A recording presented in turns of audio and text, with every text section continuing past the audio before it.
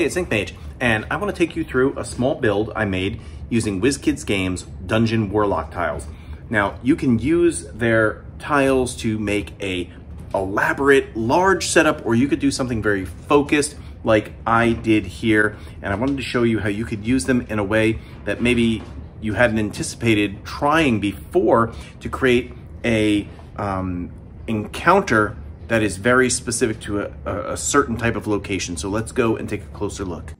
Before we dive into the encounter build I made, I just want to show you what I used. I used pieces from the Warlock Tiles base dungeon set and the full height stone walls expansion. And of course, the Warlock clips. So here we have the build. So what is it? Well, I think you can see. This is the top of a keep wall or a castle wall or maybe a city wall with parapets and a guard tower. Now, why I say this is a tightly focused encounter is because I needn't build out the whole wall. I needn't build out the rest of the tower if I know that this encounter is primarily going to take place in this location. Something very cool about the full height walls is they have these slots where you can peg in banners and torches. And I just arranged them, you know, every other on each side. It would provide enough illumination for guards walking the wall. The full height wall provides an amount of cover. And let's take a look so you can see. Let's get down. So there is the guard. I mean, he could easily step behind the wall for full cover.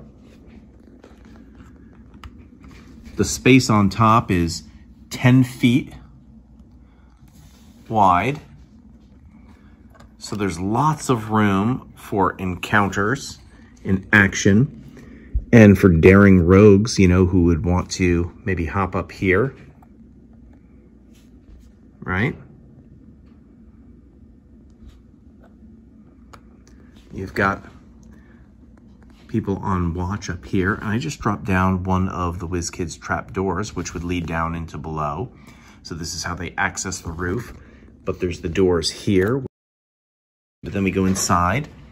We have a trap door leading further down into the tower. We've got some storage here, as along with some extra armor and a weapons rack and a guard. So then we can return that roof back on. Like I said, this is just a very tightly focused encounter. Not every encounter that you set up has to be huge to look great and have an impact. And I think this one looks really good and does the job. It gives you just what you need for a cool small encounter. So let's take a look. What type of encounter would these guards have to worry about here?